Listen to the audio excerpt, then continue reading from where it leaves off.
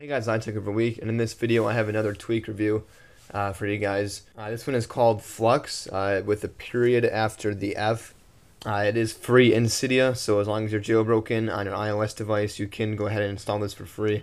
I believe it works for every iOS device. Yeah, in the description here it says compatible with devices running iOS from 4 to 6, so it works with pretty much every firmware out there that you can jailbreak. And because it says devices, I'm assuming it's just any device. And what f.lux does is changes the display of your iDevice at like night or during the day. It's whatever however you set it up.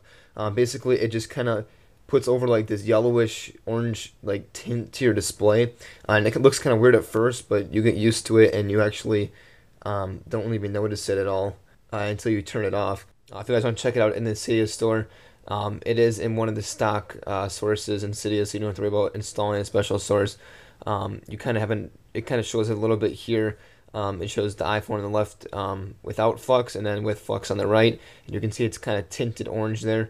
And you guys want to read about it or anything like that, you can go ahead and just look it up in the Cydia store. And I said it is f.lux with a period after the F, so F period LUX. To sum it up, it says right here, f.lux warms up your screen to match your lighting at night. So let's go ahead and give you guys an example of it. It does come with an icon, so right when you install it, it'll be in your home screen. And it'll also ask you for your location settings when you first open it up. That way it knows what time zone you're in. And that way it allows for it to determine when to enable f.lux. Like you can see right here it says at night and the daytime. Daytime I have it normal, turned all the way up to 6500K, which is normal iPhone display. And then at night it's set by default to 4200K, which is actually exactly where I like it. It's not like extremely orange. It doesn't have like an extremely orange tint over the display. It's just very slight orange. It kind of, which gets rid of like the blue hue that the iPhone normally has, or it's kind of blue. It's basically it's way brighter. And the main point in this is just be easier on your eyes at night. And if you read the description of f.lux in Cydia, it goes into a lot of detail about your sleep pattern and stuff like this, and basically f.lux covers up like the blue glow that comes from your phone. Like when you have it sitting in your room at night or in the dark anywhere, you'll notice that there's like a blue glow that comes from it pretty much if you kind of pay attention to it. And it's apparently not good for your sleep pattern or something like that. If it goes into a lot of detail about that. That's not why I got it though. I got it just because it's way easier on your eyes. It's just kind of nicer to have. So I'll go ahead and give you guys a preview of it here. You can just tap on preview. And I guess there we go.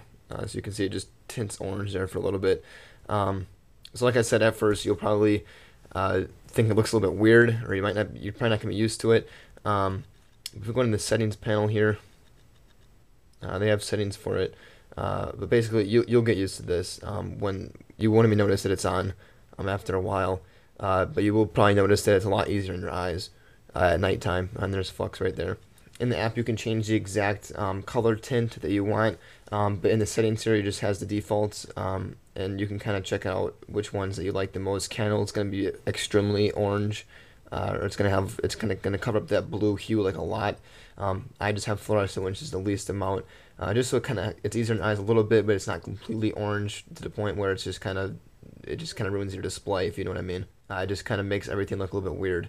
So that is why I chose fluorescent. And I already gave you guys the example of it, the preview of it in the app there.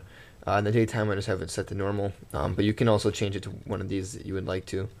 You also have the option of a lawn transition, and basically, when it comes to be nighttime, it's not gonna all of a sudden just completely go orange. It's gonna slightly change and slowly change over to that orange tint rather than the blue glow that your device has. So it's just gonna take a little bit longer to transition over to the different color. It looks like this lawn transition feature is not available for older devices though, because it says disabled for older devices.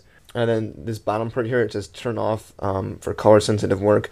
I'm assuming that that's just like the main f.lux to disable it right here. If you turn that off, just because it says for color sensitive work, I'm assuming they mean like if you're working on your phone or something, you need the phone to have the original color.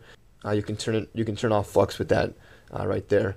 Oh, in the top here it says you must open the f.lux app to set your location. So if you want to set your location to make sure that f.lux is enabled and disabled at the right time of like the sun going down and up, you have to open up the app and allow it to have your location.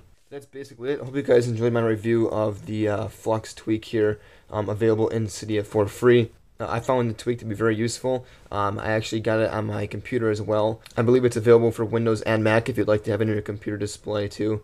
I use it on both my devices, my phone here and my computer. I really found it to be actually pretty benefiting, just because it's a lot easier in your eyes if you're working in the dark or anything like that. That's it. Hope you guys enjoyed the video. If you did, I appreciate a like down below. It helps me out.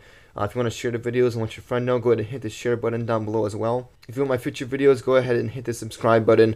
That is found down below as well. Or you can click the annotation and subscribe there. And that will notify you when I release my future videos. I'll have more tweak reviews to come in the future. I'll have jailbreak updates to come. If you guys want to check out my last jailbreak update for the iOS 6.1.3 jailbreak and the iOS 7 jailbreak, I gave some information on that. If you want to check that out, go ahead and click the annotation, and that'll take you over to that video. But yeah, I'll have more tech videos to come in the future. So if you guys want that stuff, go ahead and subscribe, and that will notify you when I release my next videos. But that's it. Hope you guys enjoy the rest of your day, and I'll catch you in the next video. See you later.